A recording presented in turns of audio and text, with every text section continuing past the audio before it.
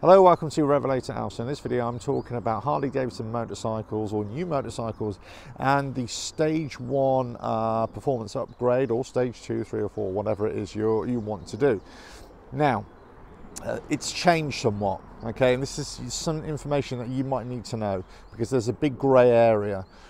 So with the new motorcycles, or the new engine I should say, the Milwaukee 8 engine, and this is what we find ourselves in the UK.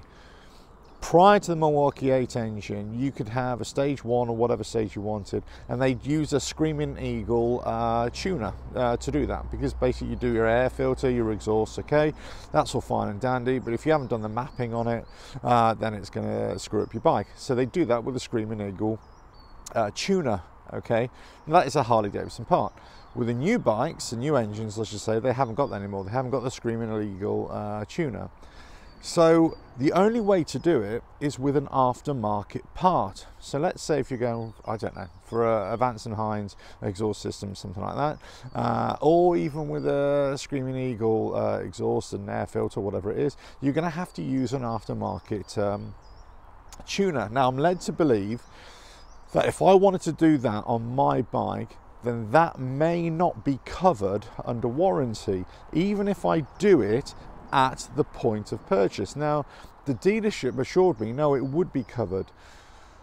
But at the same time, they're also saying, under Harley's rules, any aftermarket part that is used is not covered under warranty. So in order to do the stage 1 performance upgrade, you need to use an aftermarket part. Even Harley Davidson themselves apparently are saying, yes, it's absolutely fine. But it kind of contravenes their kind of rules, if you like, on this kind of thing.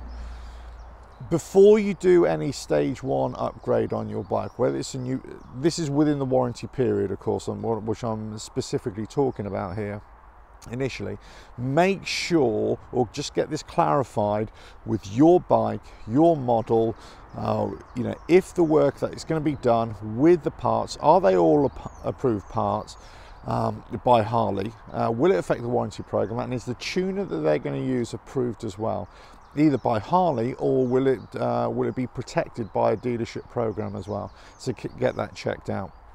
The other thing you need to consider is, regardless of the warranty, whether you're having it 2 years after purchase or 3 years after purchase, whatever, does this affect the work that's being done on the bike? So let's say, for example, you have an aftermarket tuner and for some reason it makes the engine not work quite right, and it causes overheating and, you know, blows pistons or, you know, cylinders or whatever it is.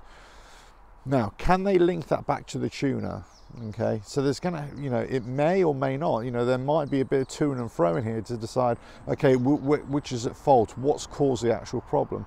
So you might find that whether the tuner or the stage 1 performance upgrade cause the issue or not, you might have a few issues on proving where the fault came from.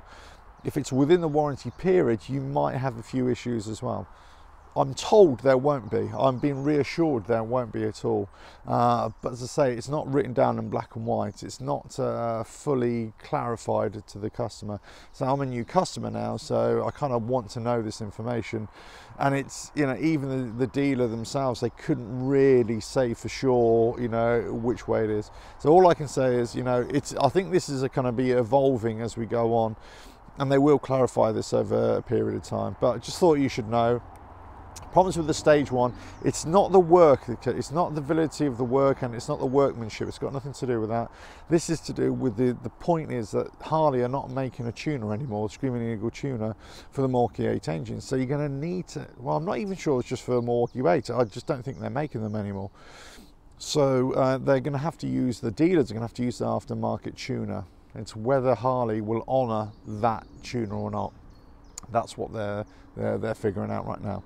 Anyway, well, I hope you found this useful. Check out the website, RevelatorAlf.com. Subscribe to the channel, that'd be really cool. And I'll catch you on the next video.